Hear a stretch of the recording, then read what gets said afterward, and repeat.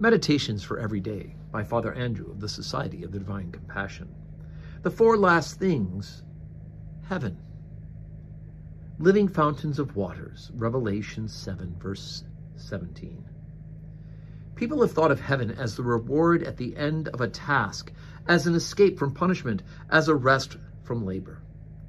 There is truth and untruth in these conceptions. The untruth is the idea of bribery. The philosopher Plotinus said, "If any man who seeks a virtuous life wishes for anything else but a virtuous life, it is not a virtuous life that he seeks." Heaven is a reward. It is not wrong to look for a reward, but to look for the wrong reward. The reward of being good is goodness. The reward of the saint is not any gift of God, but God himself. Heaven is heaven because God is there.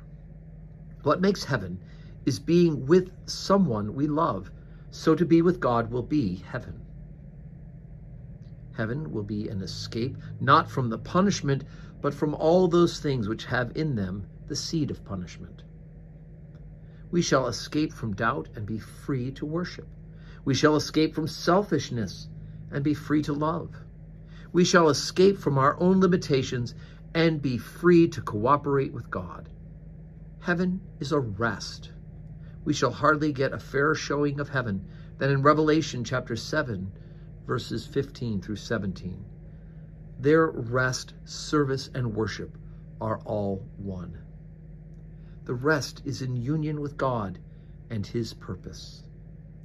The moral sense rests in his goodness, the mind in his truth, the imagination and sense of beauty in his perfection.